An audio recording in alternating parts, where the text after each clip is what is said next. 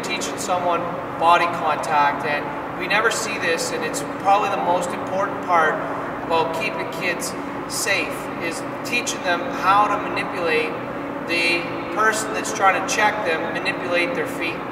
We always teach our kids to get up against the boards and take the contact against the boards.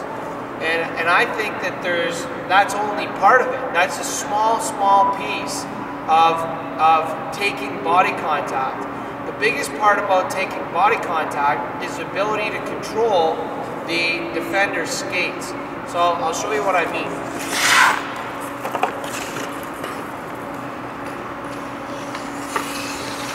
If I'm going to take contact, the first thing I got to do is I don't want to allow the defender to have his feet square so that he can skate in a straight line to get me.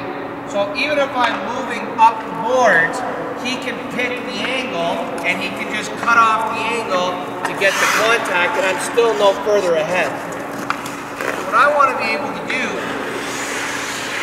is control his feet, and the way I'm going to control his feet is I'm going to come off the boards this way. So as he's coming, I come off the boards. Now, as soon as I come off the boards, what I've done is I've turned his feet to face this way. Well, he can't hit me now because his feet are facing this way.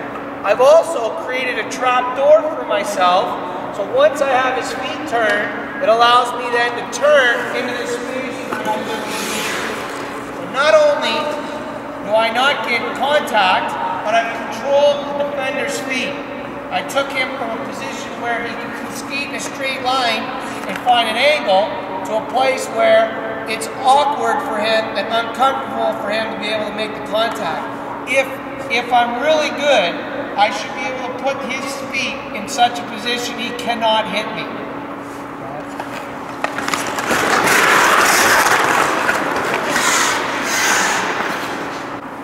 The other point to body contact that we never hear of is how to make the target bigger or smaller. When you're trying to make the contact, you want to make the target as big as possible. And when you're taking the contact, you want to be as small as possible. So how do you make yourself big and how do you make yourself small?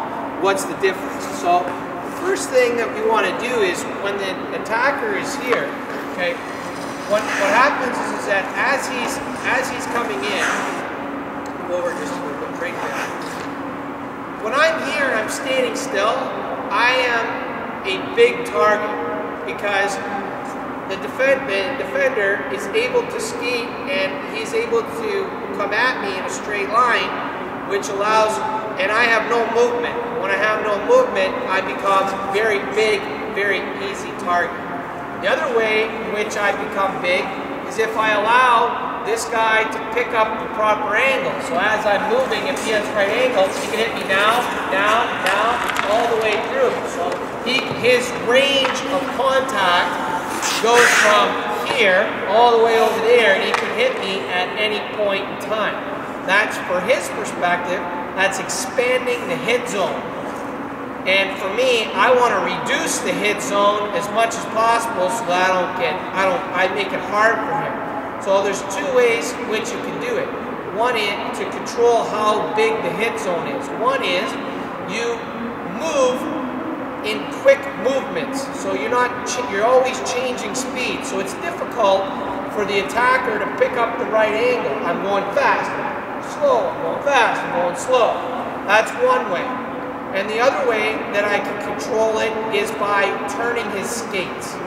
So similar to the last concept where instead of standing here like this, I might move this way to encourage him to turn his skates this way, so that now when I escape, I've messed up the angle for him, which then makes me incredibly small to hit.